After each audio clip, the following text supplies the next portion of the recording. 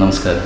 ഞാൻ doctor Aatura ഇവിടെ holy ക്രോസിലെ emergency ഡിപ്പാർട്ട്മെൻറ്റിൽ വർക്ക് ചെയ്യുന്നു. കഴിഞ്ഞ 2 വർഷമായിട്ട് നമ്മൾ എമർജൻസി ഡിപ്പാർട്ട്മെൻറ്റിൻ്റെ ഇൻചാർജാണ് ഞാൻ. ഒരു പൊള്ളൽ ഏറ്റു കഴിഞ്ഞാൽ നമ്മൾ അതിൻ്റെ ഡിഗ്രി, അതിൻ്റെ സിവിയറിറ്റി അനുസരിച്ച് എത്ര ഡിഗ്രി ബേണാണെന്ന് നമ്മൾ നോക്കും. അപ്പോൾ അതല്ലാതെ നമ്മളതിൻ്റെ ആഴമനുസരിച്ച് നമ്മളതിനെ പല ഡിഗ്രി ആയിട്ട് ക്ലാസിഫൈ ചെയ്തിട്ടുണ്ട്. അപ്പോൾ അതിൽ ഫസ്റ്റ് ഡിഗ്രി ഉണ്ട്, സെക്കൻഡ് ഡിഗ്രി ഉണ്ട്, തേർഡ് ഡിഗ്രി ഉണ്ട്, ഫോർത്ത് ഡിഗ്രി ഉണ്ട്. അപ്പോൾ അതിനകത്ത് യൂഷ്വലി ഫസ്റ്റ് ഡിഗ്രി ബേൺ എന്ന് പറയുമ്പോൾ ചെറിയൊരു റെഡ്നെസ് മാത്രമേ ഉണ്ടാവുള്ളൂ. അത് സെക്കൻഡ് ഡിഗ്രി ബേൺ ആകുമ്പം അത് ആ റെഡ്നെസ് കഴിഞ്ഞ് സെക്കൻഡ് ഡിഗ്രിയിൽ തന്നെ 2 തരമുണ്ട്. അതിൽ ഒരെണ്ണം second degree സൂപ്പർഫിഷ്യലും second degree ഡീപ്പും. Second degree superficial ആണെങ്കിൽ നമുക്ക് എല്ലാവർക്കും അറിയാവുന്ന പോലെ ചെറുതായിട്ടൊരു കുമള പോലെ വീങ്ങി വരും. ആ കുമള പോലെ വീങ്ങി വന്നിട്ട് ആ സ്കിന്ന് ഒരു ലെയറൂടെ ഇൻവോൾവ് ആവും. അപ്പം നമുക്ക് നോക്കിക്കഴിഞ്ഞാൽ ഒരു ചെറിയൊരു കുമള പോലെ വന്ന് നിൽക്കുന്നതാണ്. അതാണ് സെക്കൻഡ് ഡിഗ്രി ബേൺ. ഇനി തേർഡ് ഡിഗ്രി ബേൺ എന്ന് പറയുമ്പോൾ നമുക്ക് അത് കുറച്ചുകൂടെ ഡെപ്തിൽ പോയി നമുക്ക് ഈവൻ മസിൽസ് വരെ കാണുന്ന, മസിൽസ് ടെൻഡൻസ് വരെ കാണുന്ന ലെവലിലുള്ള അത്രയും സ്കിൻ ബേൺ ആവും. ഇനി ഫോർത്ത് ഡിഗ്രി എന്ന് പറയുമ്പം ഈവൻ മസിൽ ലെയറും കഴിഞ്ഞ് ബോൺ ലെയറിലേക്ക് എത്തുന്ന അളവിലേക്ക് ബേൺസ് എക്സ്റ്റെൻഡ് ആവും.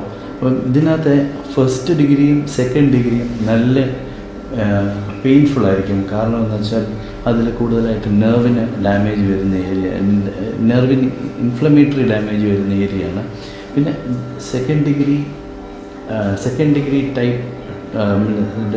ഡിഗ്രി ഡീപ്പായി കഴിയുമ്പോൾ യൂഷ്വലി നെർവ് വൺസ് ഡാമേജ് ആയി കഴിഞ്ഞാൽ സെക്കൻഡ് ഡിഗ്രി ഡീപ്പിനും തേർഡിനും ഫോർത്തിനും വലിയ വേദന ഉണ്ടാവില്ല. പക്ഷേ സ്കിൻ ഡാമേജ് കൂടുതലായിരിക്കും. ഓക്കെ, യൂഷ്വലി എപ്പോഴും ഒരു പൊള്ളൽ ഏറ്റു കഴിഞ്ഞാൽ ആദ്യം നമ്മൾ ചെയ്യേണ്ട കാര്യം നമ്മുടെ സീൻ സേഫ്റ്റിയാണ്. ഒരു പൊള്ളൽ നടന്നുകൊണ്ടിരിക്കുന്ന സ്ഥലത്തു നിന്ന് എത്രയും പെട്ടെന്ന് പേഷ്യൻറ്റിനെ ഇവാക്യുവേറ്റ് ചെയ്ത് മറ്റൊരു സ്ഥലത്തേക്ക് മാറ്റുക എന്നുള്ളതാണ് ആദ്യം നമ്മൾ ചെയ്യേണ്ടത്. വൺസ് നമ്മൾ ഇവാക്യുവേറ്റ് ചെയ്ത് കഴിഞ്ഞാൽ പേഷ്യൻറ്റിൻ്റെ ദേഹത്ത് കത്തിക്കൊണ്ടിരിക്കുന്ന ആയിട്ടുള്ള ക്ലോത്ത്സ് എന്തെങ്കിലും ഉണ്ടെങ്കിൽ അത് റിമൂവബിൾ ആയിട്ടുള്ളതാണെങ്കിൽ റിമൂവ് ചെയ്യാൻ ശ്രമിക്കുക. റിമൂവബിൾ അല്ല, ഒട്ടിപ്പിടിച്ചിരിക്കുന്നത് പോലുള്ളതാണെങ്കിൽ തീർച്ചയായിട്ടും അതിൻ്റെ മുകളിലൂടെ ഒരു ബ്ലാങ്കറ്റോ എന്തെങ്കിലും ഇട്ട് ആ കത്തിക്കൊണ്ടിരിക്കുന്ന പ്രോസസ്സിനെ നിർത്തുകയും കൂടുതൽ വെള്ളം ഒഴിച്ച് ആളിനെ തണുപ്പിക്കുകയോ ചെയ്യണം. പിന്നെ ചെറിയ ബേൺസൊക്കെ ആണെങ്കിൽ നമ്മൾ റണ്ണിങ് ടാപ്പ് വാട്ടറിൻ്റെ അടിയിൽ ഒരു കാരണവശാലും ഐസ് പാക്ക് എടുത്ത് വെക്കരുത്. പകരം ഒരു 10 ഡിഗ്രി തൊട്ട് 25 ഡിഗ്രി വരെ ഉള്ള ആ കൂൾ വാട്ടർ വേണമെങ്കിൽ നമുക്ക് ആ ബേൺ ഏരിയയിലേക്ക് വീഴുകയും ആ ബേണിൻ്റെ എക്സ്റ്റെൻറ്റ് കുറയ്ക്കാനായിട്ട് അത് സഹായിക്കുകയും ചെയ്യും. പിന്നെ നമുക്ക് ചെയ്യാൻ പറ്റുന്നത് എത്രയും പെട്ടെന്ന് അടുത്ത ഹോസ്പിറ്റലിലേക്ക് കൊണ്ടുപോവുക എന്നുള്ളതാണ്.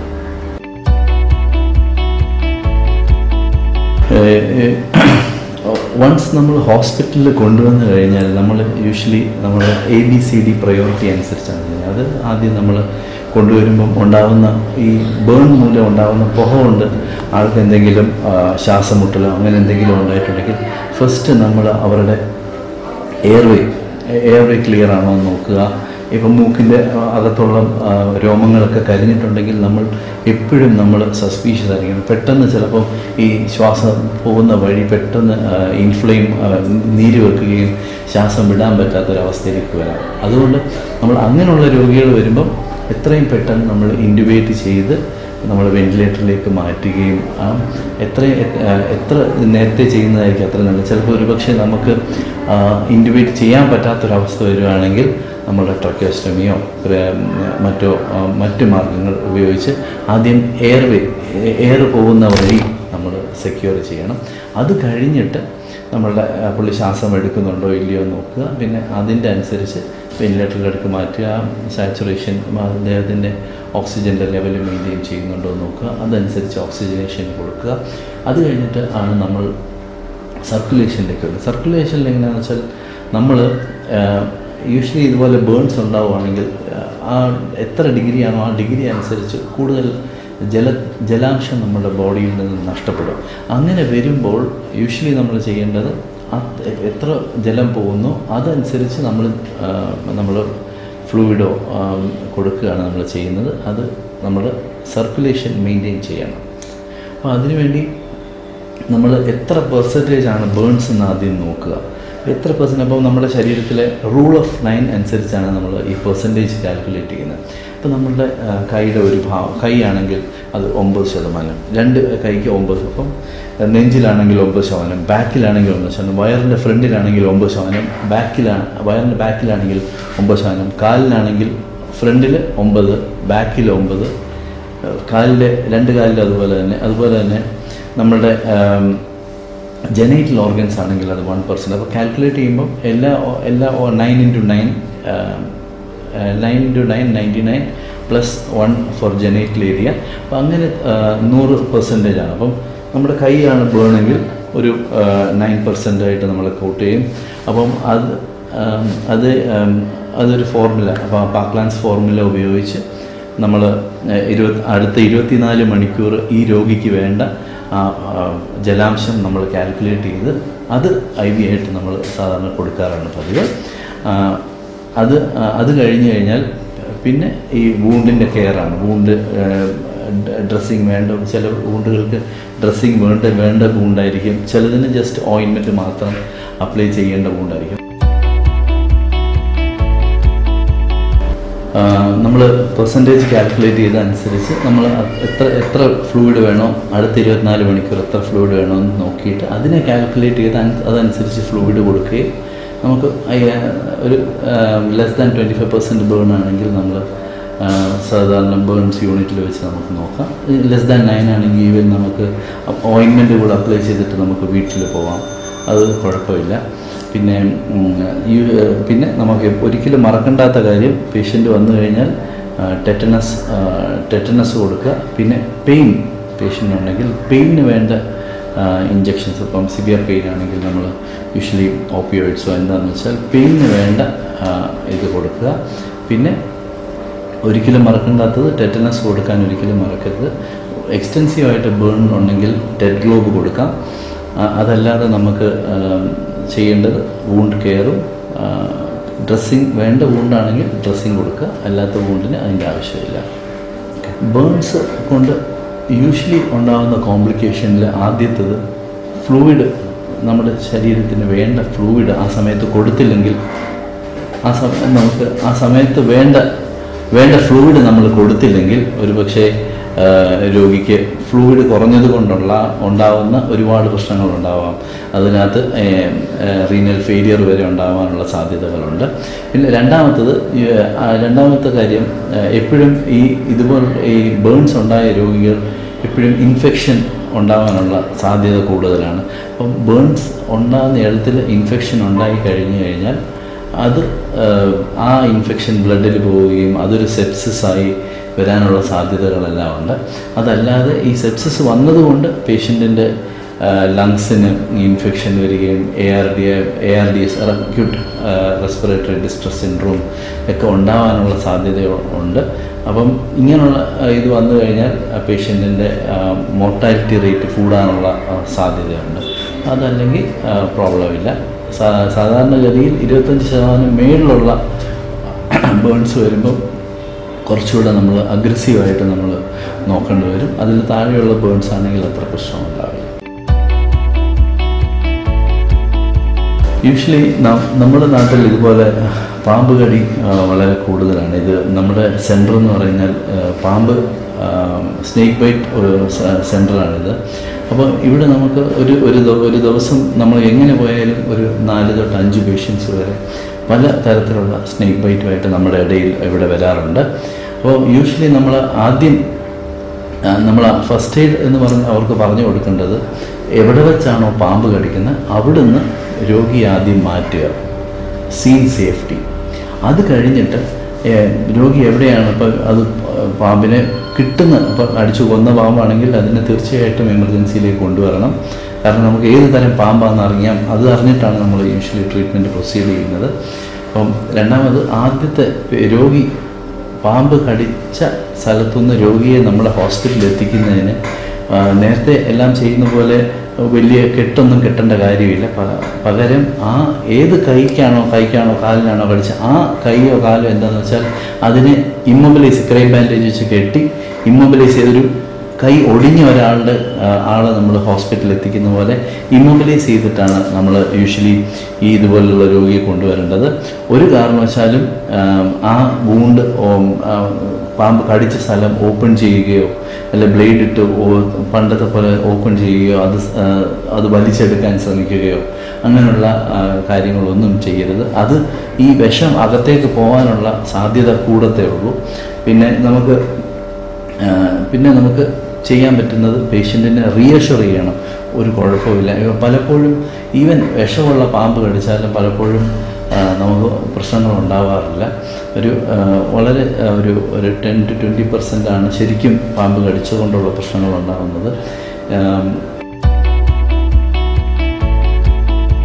അപ്പം അങ്ങനെയുള്ള ഒരു ഫസ്റ്റ് തിങ് നമ്മൾ പേഷ്യൻറ്റിനെ നല്ലപോലെ റീഅഷ്വർ ചെയ്യണം. കഴിവതും വായിലൂടെ വെള്ളം ചോദിച്ചാൽ നമ്മൾ കൊടുക്കേണ്ട കാര്യമില്ല. കാരണം വെച്ചാൽ ഒരുപക്ഷെ ചിലപ്പം മൂർഖനോ അങ്ങനെയുള്ള മറ്റ് പാമ്പുകൾ കടിച്ചു കഴിഞ്ഞാൽ ചിലപ്പോൾ ആൾക്ക് മെഴുങ്ങാനുള്ള ബുദ്ധിമുട്ടുണ്ടാവും. നമ്മൾ വെള്ളമൊക്കെ കൊടുക്കുന്നത് അത്ര നല്ല കാര്യമല്ല. സോ അതുകൊണ്ട് വെള്ളം കൊടുക്കരുത്, ഐസ് പാക്ക് വെക്കരുത്. ഒരു കാരണവശാലും അതിനെ വൂണ്ട് തുറന്നിട്ട് അതിനെ സക്ക് ചെയ്യാൻ നോക്കുകയോ. പിന്നെ നേറ്റീവ് ട്രീറ്റ്മെൻറ്റ്, സാധാരണ ആയുർവേദത്തിൽ പോയി ഇതുപോലെ പച്ചിലയോ മറ്റോ അരച്ചു വെക്കുന്ന പരിപാടിയൊക്കെ ഉണ്ട്. അപ്പം അത് എത്രത്തോളം ശരിയാകുമെന്ന് നമുക്കറിയില്ല. എപ്പോഴും പാമ്പ് കടിച്ചിട്ടുണ്ടെങ്കിൽ ആ വിഷത്തിനുള്ള ആൻറ്റിവെനം എന്താണോ അതാണ് കൊടുക്കേണ്ടത്. അപ്പോൾ ആ ആൻറ്റിവെനം നമുക്ക് എപ്പോഴും നമ്മുടെ ഹോസ്പിറ്റലിൽ അവൈലബിൾ ആണ്. അപ്പോൾ അത് ഏത് പാമ്പ് കടിച്ചാലും ആ ഒറ്റ മിക്സ്ഡ് ആൻറ്റിവെനമാണ് നമുക്കിവിടെ അവൈലബിൾ. അത് എത്രയും പെട്ടെന്ന്, ഇപ്പം പാമ്പ് കടിച്ച് ഹോസ്പിറ്റലിൽ കൊണ്ടുപോയി ആ വിഷം നമ്മുടെ ബോഡിയിൽ കയറിയെന്ന് നമുക്ക് തോന്നിക്കഴിഞ്ഞാൽ ഉടനെ തന്നെ നമുക്ക് ആൻറ്റി സ്നേക്ക് വെനം കൊടുക്കുകയും ചെയ്യാം. Anti snake venom usually either കുതിരയിൽ നിന്നോ മറ്റ് മൃഗങ്ങളിൽ നിന്നായിരിക്കും എടുക്കുന്നത്. അതുകൊണ്ട് എപ്പോഴും ഒരു അലർജിയൊക്കെ ഉണ്ടാകാനുള്ള സാധ്യതയുണ്ട് ആൻറ്റി സ്നേക്ക് വെനം എടുക്കുന്നുണ്ട്. പക്ഷേ യൂഷ്വലി നമുക്ക് ഇത് കൊടുത്തേ പറ്റും. അതുകൊണ്ട് നമുക്ക് അലർജി ഒന്നും നോക്കിയിട്ട് കാര്യമില്ല. ആൻറ്റി സ്നേക്ക് വെനം കൊടുത്തിട്ട് നമ്മളുടെ ബ്ലഡ് ടെസ്റ്റുകളൊക്കെ ചെയ്ത് നോക്കുമ്പോൾ നമുക്ക് അറിയാൻ പറ്റും. ഇപ്പം 3 തരം പാമ്പുകളാണ് നമുക്ക് യൂഷ്വലി ഇവിടെ വരാറുള്ളത്. കോബ്ര, അതായത് മൂർഖൻ, ക്രൈറ്റ്, ശംഖുവരയൻ, വൈപ്പർ, അണലി. ഈ കൂടുതലായിട്ട് നമുക്കിവിടെ വരുന്നത് അണലിയാണ്. അണലി കടിച്ചു കഴിഞ്ഞാൽ യൂഷ്വലി രക്തത്തിന് ക്ലോട്ടിങ്ങിൻ്റെ ഫാക്ടേഴ്സ് വർക്ക് ചെയ്യും, കിഡ്നി ഫെയിലിയറും മറ്റുമൊക്കെയാണ് ഉണ്ടാകുന്നത്. കോബ്ര ആൻഡ് ക്രൈറ്റ് ആണെങ്കിൽ ന്യൂറോളജിക്കൽ സിംറ്റംസ് കുറച്ച് കൂടുതലായിരിക്കും. പെട്ടെന്ന് നമുക്ക് ശരീരത്തിൻ്റെ ഓരോരോ മസിലായിട്ട് പെട്ടെന്ന് തളർന്നു പോകുന്ന ഒരു അവസ്ഥയിലേക്കൊക്കെ വരാം. അപ്പം യൂഷ്വലി ന്യൂറോടോക്സിക് ആയിട്ടുള്ള പാമ്പ്, കോബ്ര ആണെങ്കിലും ക്രൈറ്റ് ആണെങ്കിലും യൂഷ്വലി നമുക്ക് ചിലപ്പോൾ ശ്വാസം വിടാനായിട്ടുള്ള ബുദ്ധിമുട്ടുകളൊക്കെ ഉണ്ടാവും. ഫസ്റ്റ് എയ്ഡ് ഇപ്പോൾ പേഷ്യൻറ്റിനെ കൊണ്ടുവരുന്ന വഴിക്ക് ശ്വാസം വിടാൻ ബുദ്ധിമുട്ടോ അല്ലെങ്കിൽ ശ്വാസം എടുക്കാതിരിക്കുകയോ അങ്ങനെ വല്ലതും വരുവാണെങ്കിൽ തീർച്ചയായിട്ടും നിങ്ങൾക്ക് മൗത്ത് റെസ്പിറേഷൻ കൊടുക്കുകയോ പെട്ടെന്ന് ഹൃദയത്തോടൊക്കെ നിൽക്കുകയോ ചെയ്യുകയാണെങ്കിൽ CPR ചെയ്തുകൊണ്ട് ആളിനെ എത്രയും പെട്ടെന്ന് ഹോസ്പിറ്റലിൽ എത്തിക്കാം. ഇവിടെ കൊണ്ടുവന്ന് നമ്മൾ ന്യൂറോടോക്സിക് ആണെങ്കിൽ നമ്മൾ യൂഷ്വലി വെന്റിലേറ്ററിൽ 1-2 ദിവസം ഇട്ടിട്ട് ആൻറ്റി സ്നേക്ക് വെനം കൊടുക്കുമ്പോൾ ആൾ ബെറ്റർ ആവും. പിന്നെ വൈപ്പർ ബൈറ്റ് ആണെങ്കിൽ യൂഷ്വലി നമുക്ക് ഉണ്ടാകുന്ന പ്രശ്നങ്ങൾ പെട്ടെന്ന് യൂറിൻ്റെ അളവ് പെട്ടെന്ന് കുറയുകയും നമുക്ക് ചിലപ്പം ഡയാലിസിസ് വരെ പോകേണ്ട ഒരു അവസ്ഥയിലേക്കൊക്കെ വരാം. പക്ഷേ ഏത് പാമ്പ് കഴിച്ചാലും കുഴപ്പമില്ല, ട്രീറ്റബിളാണ്. നമ്മുടെ ഹോസ്പിറ്റലിൽ ഇതുപോലെ ഒരു പോയ്സൺ സെൻ്റർ ഉണ്ട്. യൂഷ്വലി വീട്ടിൽ വെച്ച് ഇതുപോലെ പോയ്സൺ എടുക്കുകയാണെങ്കിൽ, അപ്പോൾ സാധാരണഗതിയിൽ നമ്മുടെ ഇവിടെ എടുക്കുന്നത് മറ്റേ ചെടിക്കടിക്കുന്ന മരുന്ന് പോലുള്ള സാധനങ്ങൾ, OPC പോയ്സൺസ് ആണ് സാധാരണ എടുക്കുന്നത്. പക്ഷേ ഫസ്റ്റ് എയ്ഡ് എന്ന് പറയാനായിട്ട് വീട്ടിൽ നിന്നും ഇങ്ങോട്ട് നമ്മുടെ ഹോസ്പിറ്റലിലേക്ക് കൊണ്ടുവരുന്ന വഴിക്ക് നമ്മൾ ആദ്യം ചെയ്യേണ്ടത് നമ്മുടെ ഇദ്ദേഹത്തിൻ്റെ എപ്പോഴും നമ്മൾ ഈ പോയ്സൺ സ്കിന്നിൽ നിന്നും അകത്തേക്ക് പോകാൻ സാധ്യതയുള്ളതുകൊണ്ട് ആദ്യം പേഷ്യൻ്റെ കൈയും കാലും ഒക്കെ പോയ്സൺ എടുത്ത കൈയും കാലും ഒക്കെ നല്ലപോലെ വാഷ് ചെയ്യുകയും അവനിട്ടിരിക്കുന്ന ഡ്രസ്സ് അപ്പം തന്നെ മാറ്റി പുതിയ ഡ്രസ്സ് എന്തെങ്കിലും ഇട്ടുകൊണ്ട് വേണം നമ്മൾ ഹോസ്പിറ്റലിലേക്ക് കൊണ്ടുവരാനായിട്ട്. പിന്നെ കൊണ്ടുവരുന്ന ഒരുപാട് ദൂരം ഉണ്ടെങ്കിൽ നമുക്ക് ചെയ്യാൻ പറ്റുന്നൊരു കാര്യം, നമ്മളുടെ വീട്ടിൽ എന്തെങ്കിലും ബ്രെഡോ അല്ലെങ്കിൽ ദോശ എന്തെങ്കിലും ഉണ്ടെങ്കിൽ അത് കരിച്ച് അതിന് നല്ലപോലെ പൊടിച്ച് മിക്സ് ചെയ്ത് അത് തേയില വെള്ളത്തിനകത്തോ മറ്റോ ഇട്ട് തൽക്കാലം ഹോസ്പിറ്റലിൽ എത്തുന്നിടം വരെ നമുക്ക് ഈ ചാർക്കോൾ എന്തെങ്കിലും കൊടുത്തുകൊണ്ട് ഹോസ്പിറ്റലിലേക്ക് വരാം. അത് ഒത്തിരി ദൂരം ഉണ്ടെങ്കിൽ മാത്രം അങ്ങനെ ചെയ്താൽ മതി, അല്ലെങ്കിൽ കുഴപ്പമില്ല. Thank you very much.